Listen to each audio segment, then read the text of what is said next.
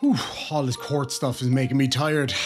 And it seems like it's not just me. Of all the courts in all the land, this genius over here decides to come in dressed just like me. Have a look at the judge's face. She doesn't seem too happy about it, does she, lads? Let's see what she's got to say.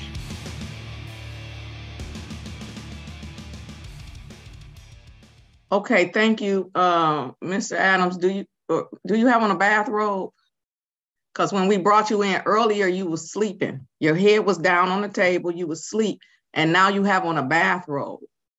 So I need you to go get dressed for court, and then I'm gonna bring you back out later. Well, that's no fair, Judge. How come you're allowed to wear a robe? Anyway, so he goes off and he disrobes. Like literally disrobes. So you'd expect that now he'd be in a state of a bit more heightened awareness that perhaps the judge might be watching him and want him to act in a certain way. No. Unless that certain way is sleeping.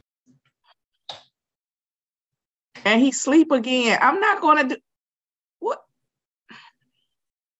It's not. He need to go to bed. Now, some people use caffeine to wake up, which is especially good out of an Irish Demon mug, link down below. Shameful plug, I know. Some people use caffeine to wake up. Some people just use the beautiful sound of the birds to wake up. I think what this lad needs is what my mammy used to use to make me wake up. The Get the Feck Upper 5000. AKA the Celtic Battle Spoon. Let me tell you, lads, one of these across the arse first thing in the morning, and you'll be getting out of that bed, son. Do you all know Mr. Adams' phone number? Because he waking up enough to see that he keep getting kicked out? Text him again, Judge, yes. I mean, what is going... okay. Mr. Adams, sit up straight. Sit up straight and stop being asleep when I bring you into this courtroom. Now that I have brought you in here, then I keep removing you because your head is laying down as if you're not coming to court. You are coming to court. You are at court. Listen, stop talking. Yeah, stop talking and do a lot of listening right now. You are at court. It is inappropriate for you to come to court like this. That's inappropriate. I'm going to send you to the breakout room so that you can speak to the lawyers. When you come out of the breakout room or out of the waiting room, I do not want to see you laying down on that table. I do not. I need you to be sitting up in an upright position, ready to attend court, ready to attend court. Mr. Jalen Adams, and prior to his entering his appearance, Your Honor, we would apologize to the court, and Mr. Adams will too. We always send out a reminder with some final instructions about court appearance. Mr. Adams had a telephone number change in the interim. So he didn't get our message. He apologizes for his improper decorum earlier, and I believe he's made the necessary adjustment, Your Honor. Mr. Adams, please tell the judge your full name. Before you do, Mr. Adams, let me just say this to you, dear listener. If you need an email or a text message reminder to not be asleep in court and to not wear a bathrobe to court, then you have bigger problems. And if my ma'am was your ma'am, you'd have even bigger problems. The reason that he was laying his head down, Your Honor, when the court called the case is because he's indicated to me he hasn't had any sleep in the last 48 hours worrying about this case. Mr. Adams just turned 21 years old today.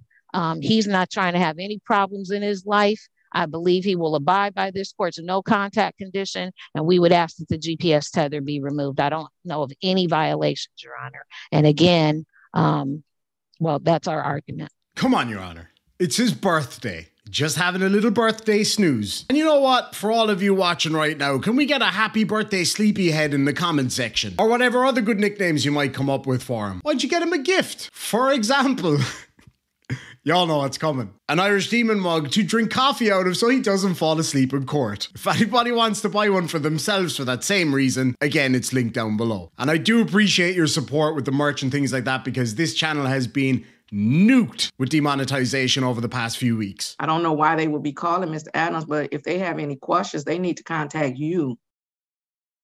Mr.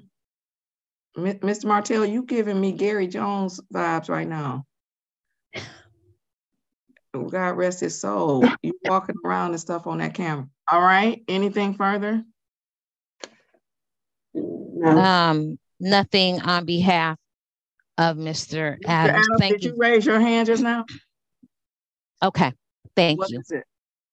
Yes, I had a question. Can I speak? Yeah, and I'll tell you if it's not a appropriate question for me, I'm going to cut you off and send you to the breakout room with Ms. Stevenson. Okay, it was just about my curfew time. Okay. Okay. So what time is my curfew time? Because I know it was 8 to 8. Right. So no. So now you can be out until 11 p.m. and then you can't go out again until 5 a.m. in the morning. Okay. So from 11 p.m. to 5 a.m., you have to be at home. So between 11 a.m. and 5 p.m., I have to be at home? No. Oh. Between 11 p.m., 11 at night. At night. So when 11 o'clock at night come, you have to be home. And then you can't leave your house again until 5 o'clock in the morning. Yes, ma'am. You will probably be asleep, though. You're going to be asleep. Your Honor, I don't think it matters what time of the day or night that it is. This guy is most likely going to be asleep anyway. Do you work, Mr. Adams? Yes, ma'am. What time do you have to be at work? I have to be at work early in the morning because I work at the hospital because I start next week. So what time do you have? What's early? So I have to be there maybe like around like 9 or 10. Okay, so that curfew, you can be at the hospital. So you can, at 5 o'clock in the morning, you can leave the house after 5 o'clock in the morning, and you could be gone all day. And when 10:59 come, you need to be walking up your stairs because 11 o'clock that curfew hits. Okay. Yes, Your Honor. All right. Anything further? Nothing on behalf of Mr. Adams. Thank you, Your Honor. You're welcome. All right, Mr. Adams, you're all set until July 27th. And then if you don't have any curfew violations, if you don't have any tether violations, if you haven't had any contact with the witnesses, then I'll reconsider the motion, okay? Yes, Your Honor. All right. Have a great day. Stay safe. All right, sleepyhead, you go on back to bed now. Now, while we're on the topic of sleepyheads, there's this other sleepyhead that I'm about to make a video about. I'll show you guys a little clip of it so you can see what's coming up. It's actually really funny because she gets really sassy with this judge, and that's the wrong judge to get sassy with. In fact, pretty much any judge is the wrong judge to get sassy with, but especially her.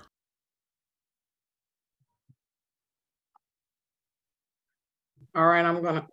Ms. Stevenson, you spoke to Ms. Bradford in the breakout room, and now she's laying in the bed, attending court. That's so unacceptable and so ridiculous. I don't even know what to say. Please return to the breakout room in the manner that she continued to speak to me, even when she saw that I was the judge laying in the bed. She was laying down in a bed. I said I. Ma'am, Miss Stevenson,